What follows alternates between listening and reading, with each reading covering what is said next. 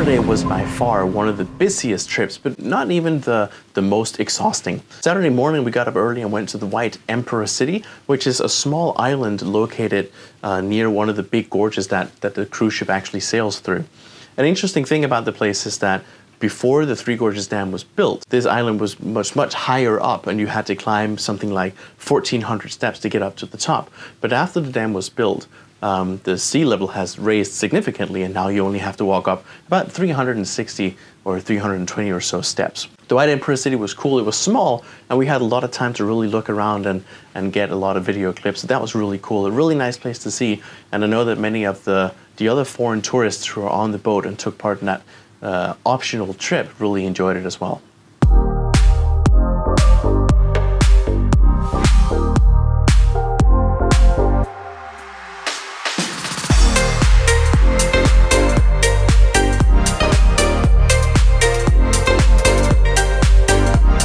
I don't know how these guys do it. It's hard enough for me to walk up here. These guys are just carrying other people going up these steps. Now, I'm gonna go home. One more. It's a long way up. It's one thing carrying yourself. These guys are superhuman.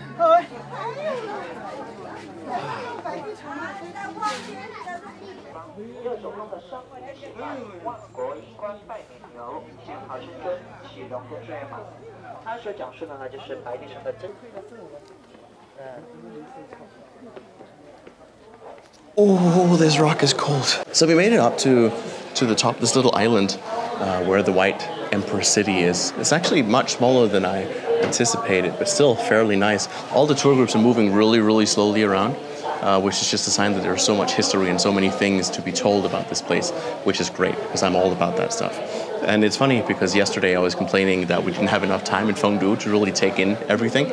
But here, it is almost like we're here for too long. We have 2 hours at this place, and splitting off from the group, I think I toured the whole thing in maybe 20 minutes or so. It's a little cool up here on the little island. Funny thing is, before they built the dam, many of the buildings that were on the lower part of the island were still there, and you would have to climb 1,400 steps to get up to the top where we are now. After the Three Gorges Dam was built, the sea level rose significantly, and now many of the buildings that were located at the lower end of the island are now gone, and only the top part here remains, and now you only have to climb 360 steps. Thankfully, you can buy your way up the stairs by paying for those guys who carry you up. It just looks insane. I don't know how they can do that. But on top of that, because I know I'm a little bit on the heavy side, I would feel so bad about getting one of those wagons to carry me all the way up.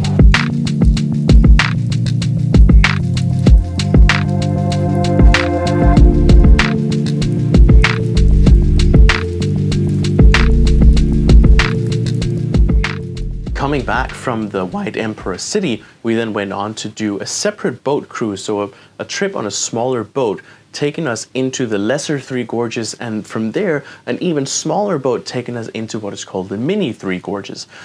It's hard to explain what this place is like. You really just have to come and see it with your own eyes. And while going on a cruise in Chongqing might not be something that most younger people tend to think about doing, really, if you're into scenery, if you want to see spectacular sceneries, mountains, green, sort of emerald colored water, this is an absolute must. Fengdu Ghost City was really nice, the White Emperor City was nice, but there is no doubt that going into the Lesser Three Gorges, sailing through the gorges on the way here, and even the Mini Three Gorges is an absolute must. I was completely blown away by how beautiful that place is. You know, hanging coffin?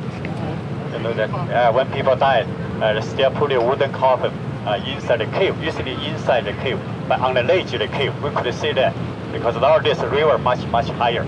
The coffin there in Wushan, more than 2,000 years. That's amazing right here, the second gorge. Third gorge, we call it Emerald. So last gorge, we call it Mini Gorge, right? Yeah. Finally on one of the more important parts of the Yangtze River Cruise is that we're going into now what is called the Lesser Three Gorges, a smaller tributary river that flows into the Yangtze River and then continues on from there. And then on that trip, we're also going to go into a smaller boat that's going to take us to the Mini Three Gorges. So we're actually off the cruise ship at the moment on a smaller tour boat because the water here is narrow, the passage is narrow.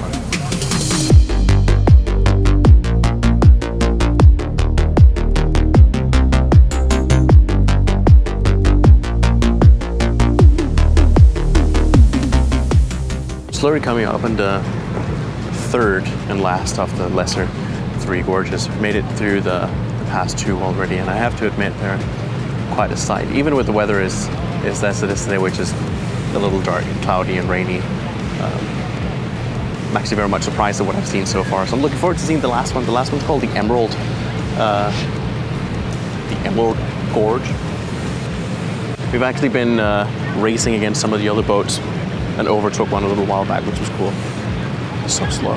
So we're coming to the end of the Lesser Three Gorges here. And I have to say, this landscape is something very, very, very special. Not something that I've ever seen before. It just goes to show how much beauty there is in this place, in this country. In a minute, we're going to go on the smaller boat to go on the Mini Three Gorges cruise, and they say that's going to be even more beautiful, so I'm looking forward to that.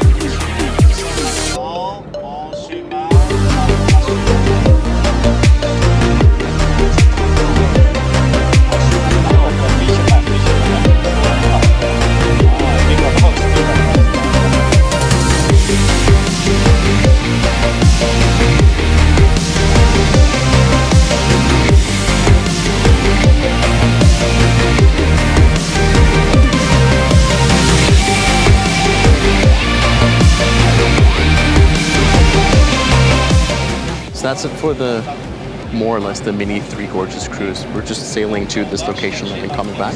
So we just looked at one of those caves, one of the only caves on this little stretch that actually has one of those hanging coffins in it. So now the boat's turning around. We're going back to the boat we were on before. It's been a busy day. Went to the White Emperor Palace this morning, came back for lunch, and then came straight here. So it's been a busy day. 那听我们开演唱哟，何解？何解？唱一个街滩浪哟，何解？何解？下了一个的边，躺在那象牙床，我收拾打扮去看浪哟，何解？何解？